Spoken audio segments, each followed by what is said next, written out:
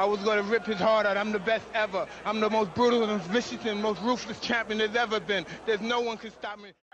My name is Ryan and this is Ade and welcome to a special edition of BoxTalk. It's Froch Groves 2.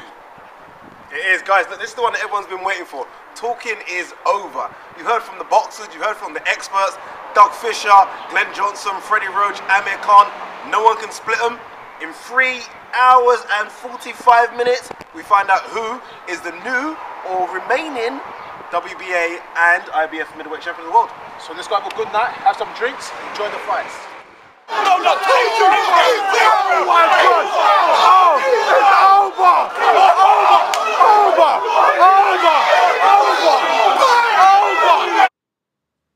All I can say is wow. That's how you end the fight. Carl Froch, what can I say? Ade, Pass it back to you. let me tell you something right now. It was a different fight from the fight we expected. It weren't the blood and guts war from straight road. But we showed, Carl Froch showed what Carl Froch is. And he's an underrated boxer, underrated tactician. Yeah. Carl Froch came to that fight, not going for the knockout, not going for the kill, but he kept his jab out there, kept that range, also had that shoulder out there as well. And it was like, he negated Groves from pushing onto him too much. And that's what the difference in the fight. Whereas as much as Groves tried to box and tried to explode on Froch at a few occasions, Froch always kept that range. No, yeah, you're right. It was absolutely fantastic performance. But it takes two to tango, so we've got to give credit to George Groves as well. Definitely. Look, we said initially when we done the pre-fight talk about this fight that it might have similarities between the Ben and Eubank the second fight in terms of the first fight being so explosive, and the second fight everyone kind of stood off a bit. They both knew what each other had, what the risk was. What exactly, and Carl Froch definitely knew that. A lot was made about the sparring with Chris Eubank Jr. and you can see how it helped him. He kind of negated George Groves' speed by keeping that distance.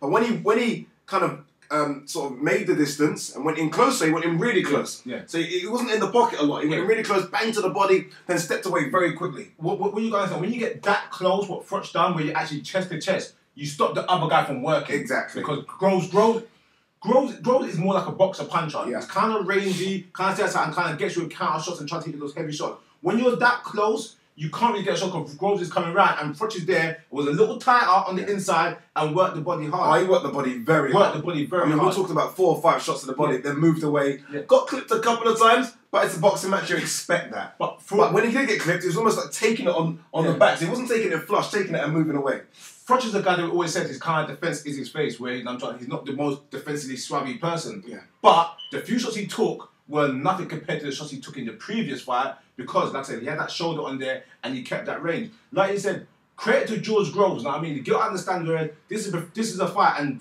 Groves tried to do what he wanted to do, but it was down to the experienced fighter. And this is where experience comes in when you talk about world championship experience. Froch has been there so many times before and he understands about the 12-round pace and how to do certain things. Where Groves, as good as he is, as talented he is, he's never been into that deep before. And this is where you have about matchmaking developing.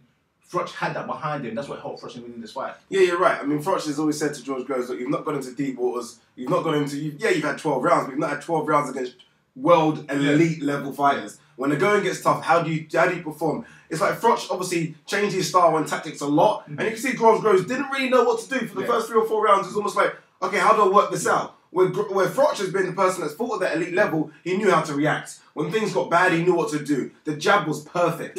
He kept that. And I don't know what Froch's reach is, but he's got a very long reach with the jab. It's where he turns He brings it up from here as well, doesn't he? It's very long. Froch actually kind of jabs with his back, where he actually turns and gets his whole back and whole so you're range, talking about a full range on his shots. It's really it's unorthodox, but it works for him well. It works for him. You know, like I don't want to start listing names again, but you know, it's Froch's performances against the likes of Pascal, Ward, Kessler, Abrahams. It's those performances that got him to where he was last night. And it's a very good thing about boxing. People talk about saying speed kills. Speed kills, but timing can beat speed. Yeah. Balance can beat speed. Distance can beat speed. And Froch Groves had all the speed and all the range, but it was those elements that, you know, look, it's long been said that Froch is a warrior and Froch is this and Froch is that. And look, Froch does tick all those boxes. But what people forget is Froch is a boxer as well. Yeah. He showed that against Abraham, going to Abraham's backyard in Germany and outboxing Abraham, giving a boxing clinic for 12 rounds. Froch did say it himself in the post-fight press conference yesterday. I'm a double ABA champion. I can box, I want to box. And I think he proved that in the first 5 or 6 rounds yesterday. He can box if he needs to box. Before we talk about the explosive knockout, I think George Groves is in a very good position because when you look at it overall, he put in a good performance. He didn't have he was getting, in my opinion, he was getting outboxed and out hustled in the exchanges, but he was landing good shots. I was holding his own, and the rounds where Froch was winning, he was winning, but Groves was always in the fight. And I feel that, given that type of performance, it shows that he is a legit top 10 contender. He definitely is a legit top 10 contender. But one thing that did disappoint me yesterday, it was his punch combinations. He always seemed to be going for that one punch too much. That one punch, overhand right. Yeah, he was setting up with the jab a little bit, but to me, he was looking for that punch far too much. And I think that was his problem yesterday. Yeah, you're right. He's looking for that big right hand. Like, when he did tag Froch with the right hand, he tagged him clean a few times, but it was not enough. Sorry to change the subject, but you're talking about combinations. Carl Froch's combinations was on point last night. He done some, it was, I think it was left to the body, right to the body, left to the body, left foot to the top, right out. It was variety. Yeah. It was variety. Something I didn't expect him to do. It was variety. It was variety. And I actually forgot about it until you mentioned combination. It was so much variety with his combinations. Yeah. You know what I mean? He mixed it up. You always talk about going head, body, and doing it. But it just wasn't head, body. It was just, it was 3-4 to the body, couple to the head, slip back, go back to the body. It was... It confused Groves. It did confuse Groves. You can see it confused Groves. But look, Groves is one of those fighters that... and we will talk about the knockout, but you look at Groves and where you can go from here. Look, he signed with the Silent Brothers, which isn't a bad thing. They hold Kessler, they hold Abraham. So, you know, there's another World Championship fight in there for him. Getting knocked out the way he did and the way he spoke before the fight, he's definitely going to have to go back, rethink, and analyse that performance and have a look. But there's no shame. We always said someone was going to get knocked out. That wasn't going to go points, we kind of said. And it just happened to be him. It could have been the other way around, but it was a vicious knockout. It was a very vicious knockout. The way Groves hit the floor was backward under his body. It was a very, very vicious knockout. But, you know, the way Froch knocked Groves out was what I would personally call like that classical textbook knockout. Where beautiful. He throws a jab, set up with the turns the head over, and once you can't see it coming, it's too late. It sweeps him straight across. And Froch isn't considered fast. That right hand isn't considered fast, but it still shows. Once you set up with the left, where Groves is blocking with the left, you're not seeing all that space there. It's gone. But with Froch's body position, where he was so side on, and when he hits that jab, you couldn't see, even if your face was forward, you couldn't see it coming because it was blindsided. And because Groves' head turned with the shot, that's what done it. Now, I mean, they always say the ones that takes you out is the one you don't see coming. And that was the perfect example. I don't want to sound like I'm overly on Froch, but that was the perfect example of how you knock someone out. Look, there's no better way. I think it's been said by so many promoters and people after the fight. There's no better way to finish a fight. 80,000 people, Wembley Stadium, all the trash talk. Remember, these guys have been going at it, not for 6 months, guys. For 1 year, these guys have been going back and forth. You want to end a fight? That's what dreams are made of. That is a way to end a fight. Look, Carl wants to go to Vegas after they're already ruling out the girl fight. We knew that wasn't really going to happen. Talking about going to Vegas, look, Carl could retire now. If he really wants to, he could retire now after that landing shot. But I think Chavez Jr. is a fight he probably wants in Vegas. Who wouldn't want to fight in Vegas? I can understand. That's his wish. That's his dream to do the Vegas fight, a big US card. I understand that, but you know, I did see signs last night of Froch's age. Definitely. His feet were heavier. Much heavier than before. There was times in the first 3 rounds where he actually looked more static, whereas he just was not really walking too much. And whether he wasn't walking, he just wasn't moving as swiftly as previously. And I wouldn't say he took time to warm up, but he was not as fluid naturally. It's like the gears had to get going. And that, obviously, when you have heavy legs, that is a sign of an older fighter coming onto it. There were signs of old fighter in there, I can agree with you that, but there's also a sign of a nervous fighter in there. And that's because you're being tagged by Groves. Look, I think the good thing for Carl Froch is that he fought George Groves. There's not many guys out in the super middleweight division that are faster than George Groves or as explosive as George Groves. So he's probably going to look at that fight and think, if I do fight a Chavez Jr., Chavez Jr. definitely isn't as fast-footed as George Groves. Definitely not. I don't know if he carries the same power. He carries a lot of power, but George Groves' power, we spoke to Ian Nappy yesterday, and he said, don't be surprised by George Groves' power. He was knocking people out in the amateurs like that just as well. I mean, he's fought, what, 21 times now, 15 KOs. He's got a very good KO record as well. I don't think the punch power is what scares Froch. I think it's the foot speed and hand speed. And I think, in terms of foot speed, hand speed, compared to Chavez and Groves, I think Groves is definitely ticking all those boxes.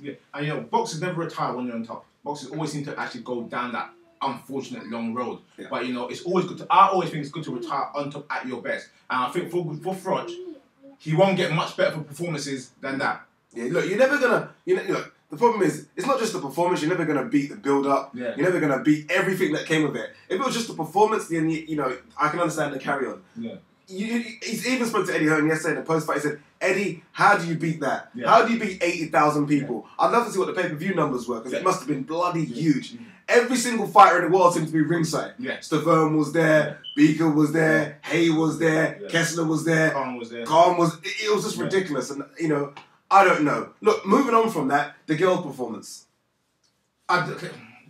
The girl done what I asked him to do. What you said he was going to do. Yeah, you said in 6. Yeah. He beat you to that. He done it in 4. Yeah. 4. You know, like Brandon Gonzalez is a good fighter. No, you can't say, oh, he was overrated now. People was telling me that we were wrong, telling Ali we were wrong, and it's going to be, the girl's going to get knocked out and get beat. But like I said before, reason why you have people going through levels of 6 rounders, 8 rounders, 10 rounds, is to build them up. When a fighter has not done a 12-rounder before in his career, that tells you something about his camp, his training, and his management, that they're developing the person to reach somewhere. James DeGale is an Olympic gold medalist. Yeah, he's got I really think people forget in this tremendous country. amateur background, and he had one close, controversial loss to George Groves. That's not a bad thing. No. Yeah, that's a seasoned pro moving forward. Where Brandon Gonzalez was a guy who was a very good fighter, but he was on his way up. He hasn't reached that level. And at the end of the day, when all the talk is done, it's a fight. It's 2 people in there. You could train someone all day long, but they've got to put it together in their head. Yeah. And Brandon Gonzalez didn't get a chance to do that because the girl had it already. Yeah, we looked at Brandon Gonzalez's record before the fight was. When the fight was made, and we kind of predicted then, looking at the record and look at his fault that Groves would beat him. I'm sorry, that the girl would beat him. After that, there was a lot of kind of almost a build-up of he sparred Andre Ward. So the build-up for that fight was really like he sparred Andre Ward. That's what they were trying to sell the fight on. But you could see Brandon Gonzalez didn't have a good amateur record. He didn't have many amateur fights. I think turned pro very late. And you can see early on, I think the girl rocked him. And from that moment on, the girl just, put his foot to the pedal and showed some. I'm not joking. We spoke about his inside boxing. Yeah.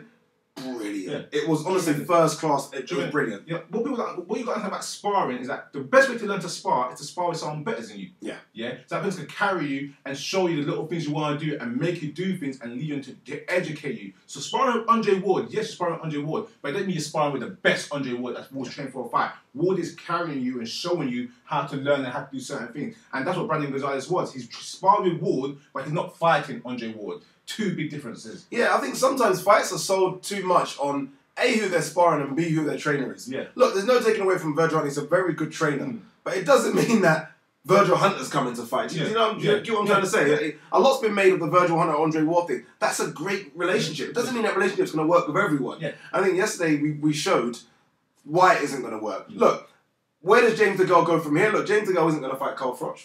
I don't think it's going to happen. It's not going to happen. I mean, look, Carl Froch isn't going to want to fight another young, fast, hungry kid that kind of doesn't bring the same money or the same kind of accolade that Groves bring.